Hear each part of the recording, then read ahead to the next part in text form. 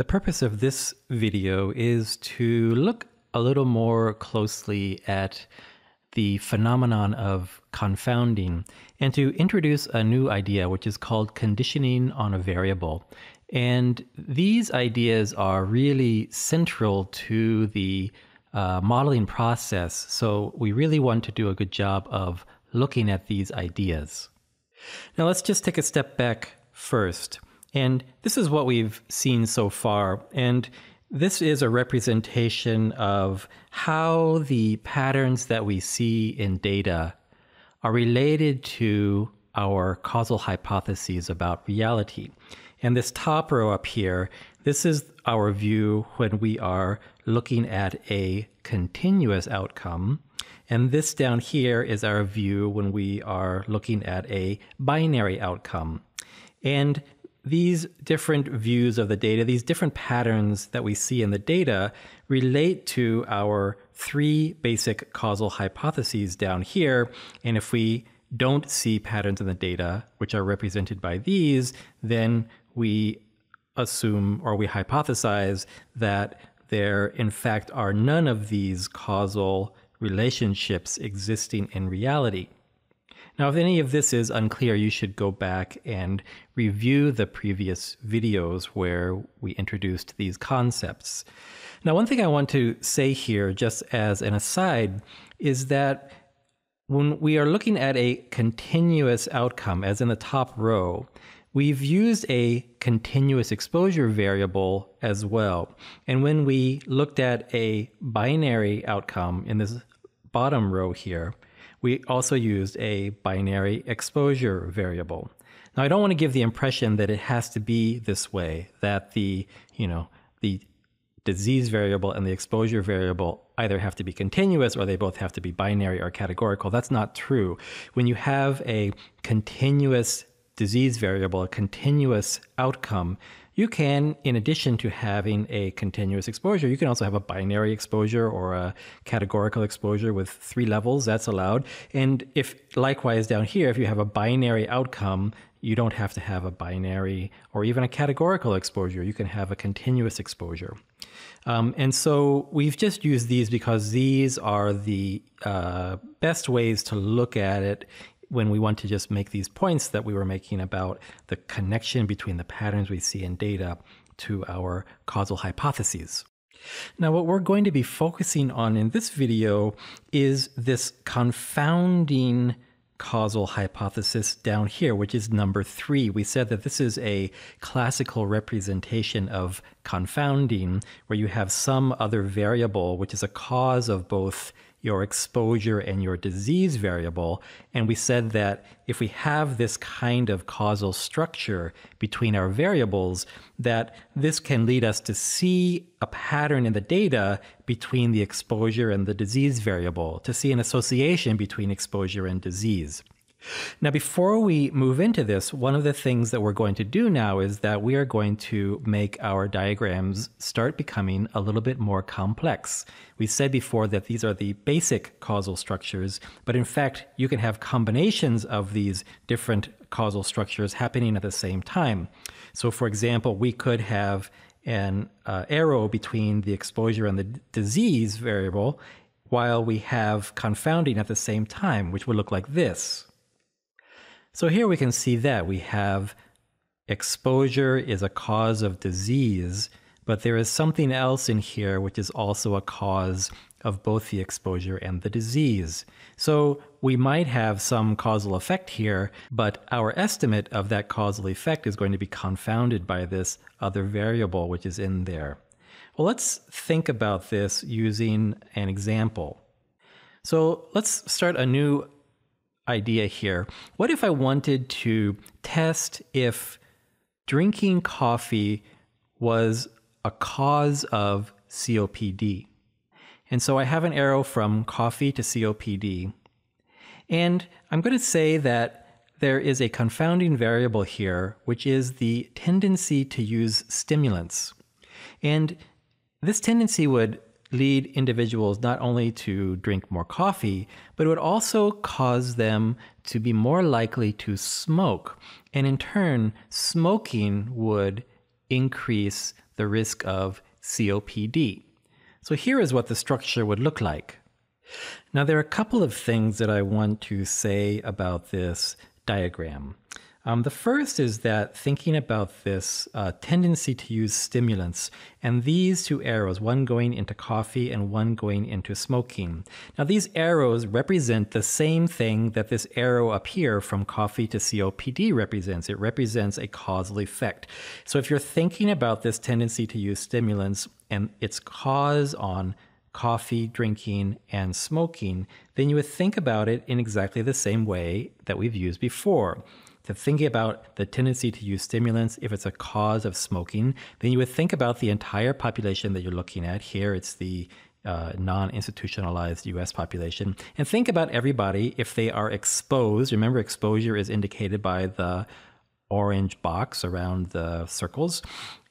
The orange box, the exposure here is tendency to use stimulants, right? And so here, everyone has a tendency to use stimulants, and here, nobody has a tendency to use stimulants. And so you have to think about, if everyone had this tendency, do you think that there would be more smoking in the population? Now we're talking about the risk of smoking rather than the risk of a disease. The risk of smoking in the population is higher if everyone has this tendency to use stimulants compared to if nobody has the tendency to use stimulants. And so I would say, yes, that's true. And so this is why I can say that I hypothesize that there is a causal arrow here. Same thing for coffee. If everyone has a tendency to use stimulants, then I think that the risk of using coffee, we can talk about it in technical terms that way, is going to be higher than if nobody has a tendency to use stimulants. So you can use this idea when you are building up these causal diagrams, and you can think to yourself, well, can I put arrows between different variables? For example, in this, we would think, oh, is there an arrow between the tendency to use stimulants and coffee drinking and the tendency to use stimulants and smoking? You can just think to yourself, okay, if everybody in the population had this tendency, would the risk of coffee drinking or the risk of smoking be different than if nobody had that tendency? And if you think that that would be different, then you can go ahead and hypothesize a causal arrow between those variables. Now, another thing I want to point out here is that this causal diagram is already more complex than the one we have up here, right? So here we have this something else, which in this example is the tendency to use stimulants, and we have an arrow going directly into the disease and directly into the exposure. Well, on the exposure side, we're the same, but over here on the disease side, we have a variable in the middle. And so what we're seeing here is a more realistic causal diagram, and quite often you will have these chains of variables, and we could make this chain of variables probably as long as we wanted, right? We could probably put another variable in between smoking and chronic obstructive pulmonary disease. Maybe it would be something at the molecular level, what happens biologically to the lungs when you're exposed to tobacco smoke. We could put that in here, right? We could say that if everybody in the population was a smoker, then the risk of those kinds of biological effects in their lungs would be higher than if nobody in the population was a smoker. So we can build up these causal chains of relationships between variables. And part of the art of building these causal diagrams is just knowing how much detail you want to put into the diagram. And that just comes through practice and sort of seeing the practical applications of the diagram.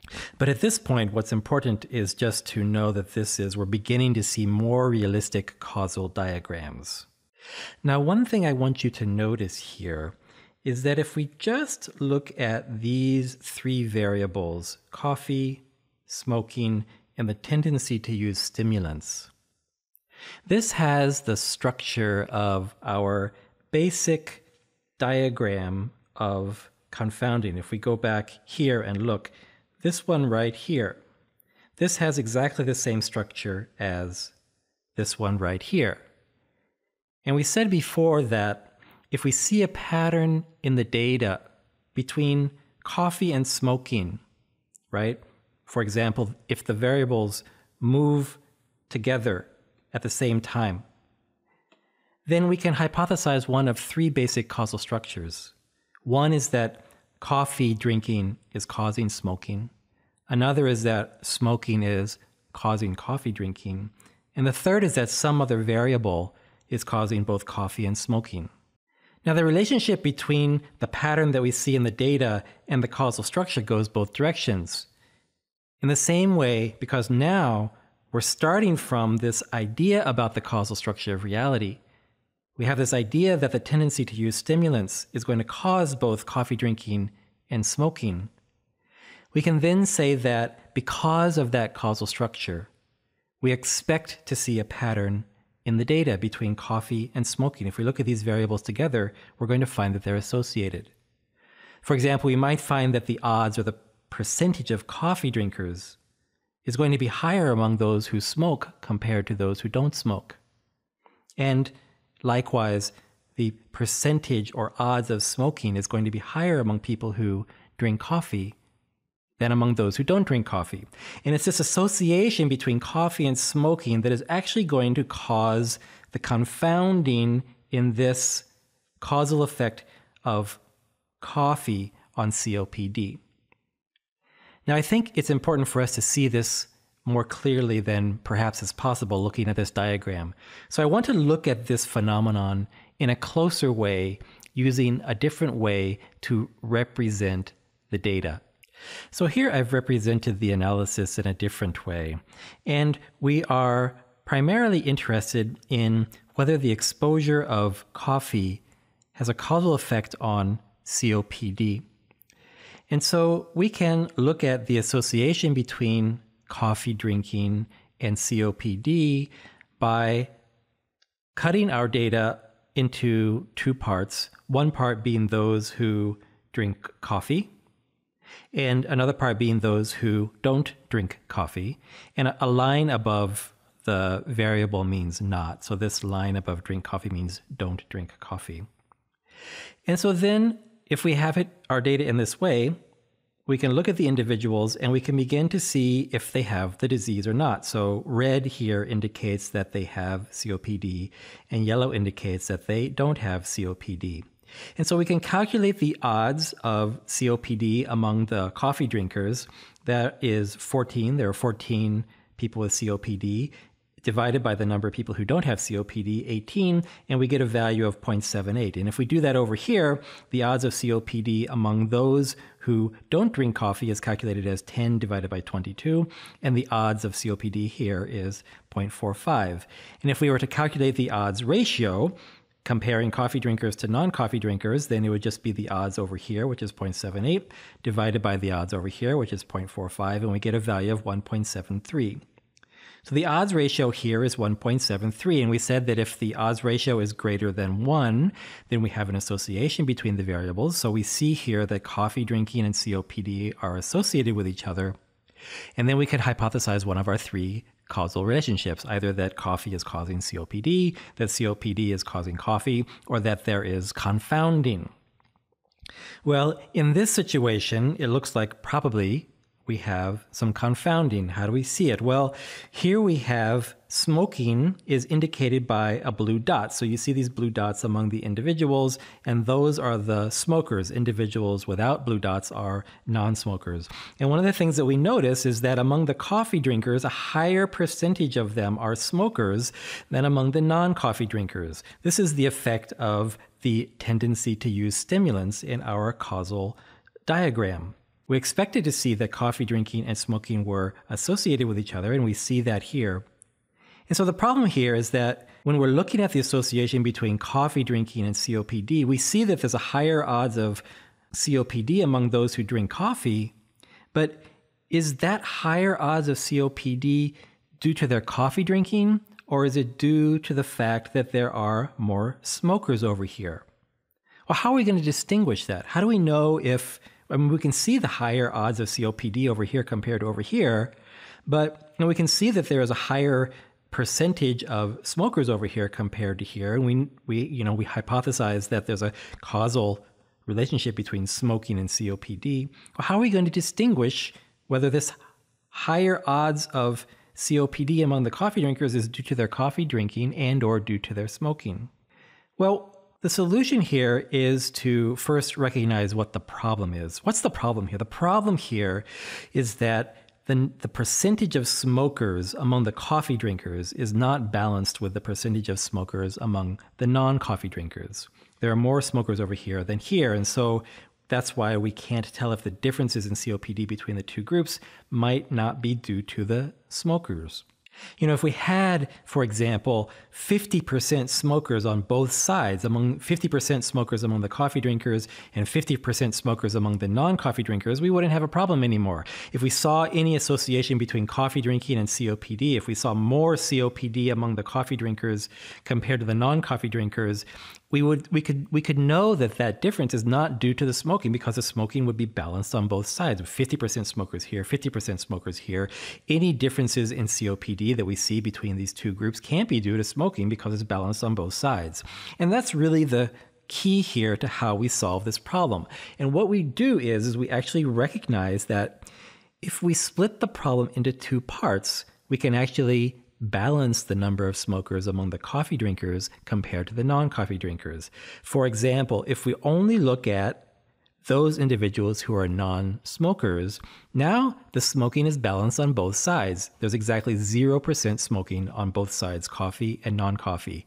And likewise, if we look only at the smokers, again, the smoking is balanced on both sides. It's exactly 100%.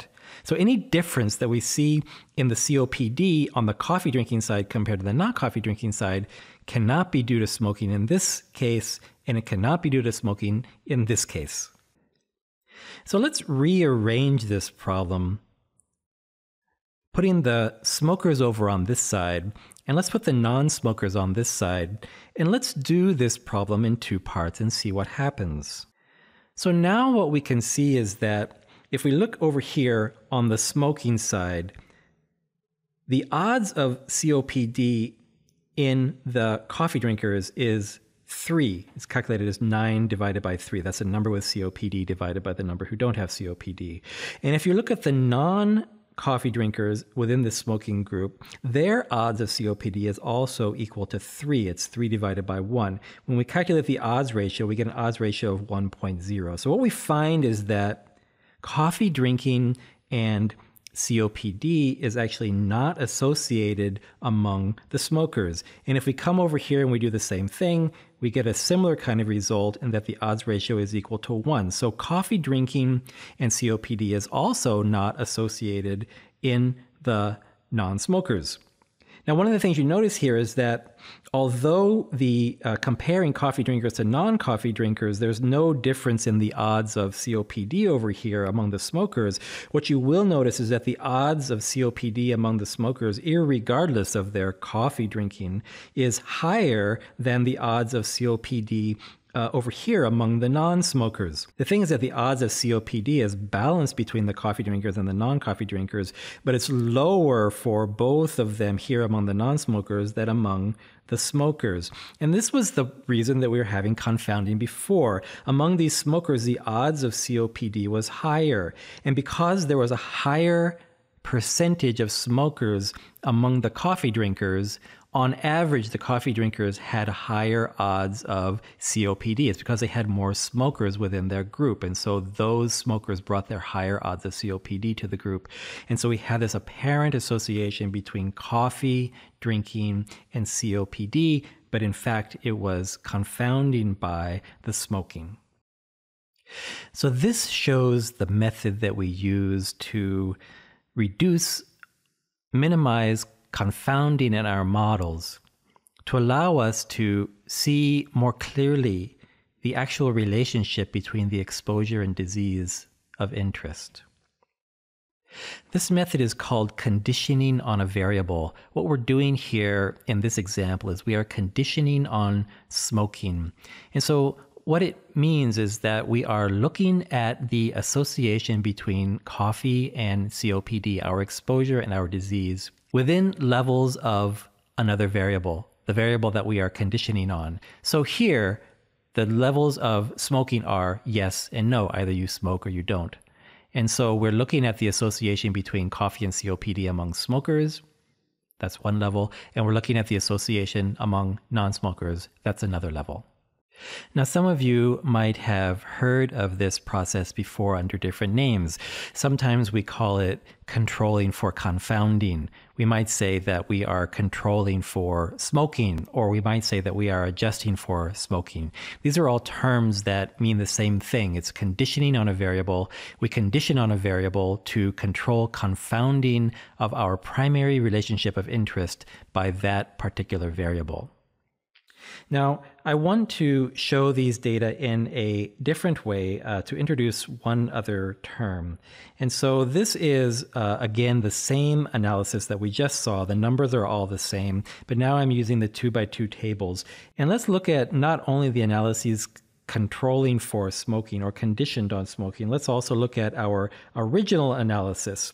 And what we can see here is that in the original analysis, we saw a relationship between coffee drinking and COPD. The odds ratio was 1.7. But when we looked within levels of smoking, when we conditioned on smoking, we found that the odds ratio within levels of smoking, both of them were equal to 1.0.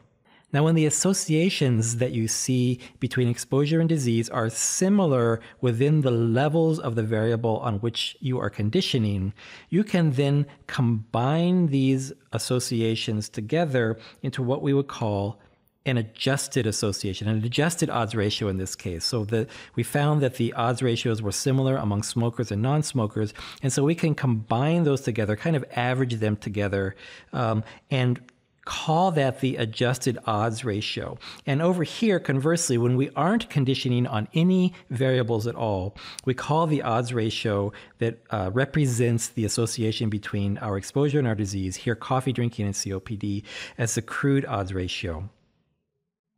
Now, sometimes the odds ratio that we find within each of the levels of the variable on which we are conditioning will not be the same. In this case, they were the same. If they're the same and similar, we can combine them into an adjusted odds ratio. But if they're very different from each other, then we have another thing happening, which is called effect modification. And we're going to be talking about that more in future videos. But for now, let's just think about the case where we find that the association between the exposure and the disease, here coffee drinking and COPD, is similar within levels of the variable on which we are conditioning.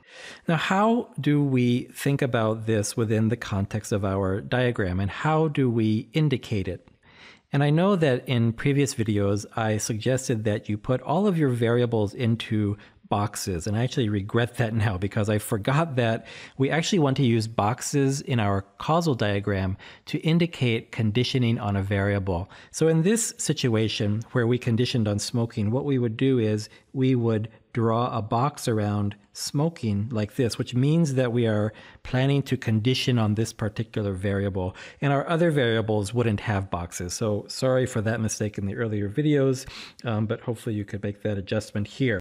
So if we just want to think about this, if we're conditioning on smoking, just take a look at it again. Look at our causal diagram within levels of smoking. Essentially what we're doing here is by putting this model, for example, here on the top, only among those people who are smoking, what we are essentially doing is we are breaking this causal link from the tendency to use stimulants through smoking to COPD, because we're essentially taking out all of the variability in smoking. And so there's no possibility within that subset of data for smoking to have a causal effect on COPD. And so we are essentially blocking this potential for confounding. And the same thing is happening down here. So the things to remember from this video are that one is that if you're conditioning on a variable, it means that you are splitting your analysis into parts within levels of the variable on which you're conditioning. And the second thing is that we use this method to control for confounding.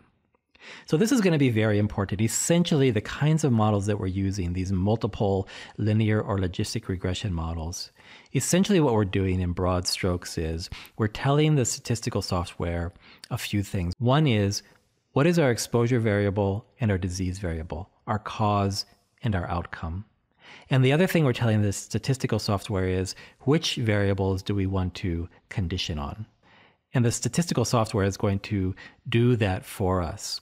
And essentially by controlling confounding, by conditioning on the correct variables. What we're doing is we are eliminating, or if not eliminating, we are reducing to a great degree the probability that any associations that we see between exposure and disease are in fact not due to that third basic causal structure, which is confounding.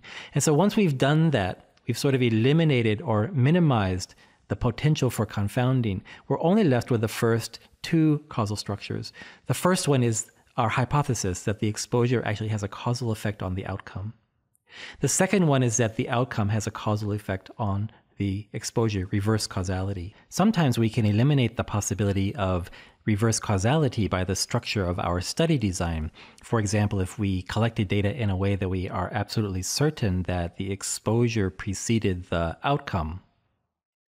Other times we can be less certain. In fact, with our cross-sectional data like the NHANES data, one of the limitations of collecting both the exposure information and the outcome information at the same time is that you are less certain about whether or not reverse causality could be a possibility than if you had collected the data in a way that you first collected the exposure and then waited for the outcome to happen. But you can begin to see the framework here in which we are working. We have our exposure and our outcome variable that interest us, and then we're building up a diagram of our ideas about the causal structure of reality. And then we are choosing those variables that we need to condition on in order to remove confounding to the maximum degree possible in the association between our exposure and our outcome. So what you're going to be doing in this next step of building your model is putting down your ideas about the causal structure of reality, and then determining which variables you need to control in your analysis to minimize confounding in the association, the pattern in the data between your primary interest, which is your exposure, and your outcome. And what you're going to have to find out is whether or not the data you need to condition, are available in the NHANES dataset. If they aren't, then you're going to have to make a decision about whether or not the amount of confounding that you expect to be remaining in that association between exposure and outcome is sufficiently small that you feel comfortable going forward with your model. If you're not comfortable with the amount of confounding that's going to be there, then you're going to have to choose a different exposure and outcome to model.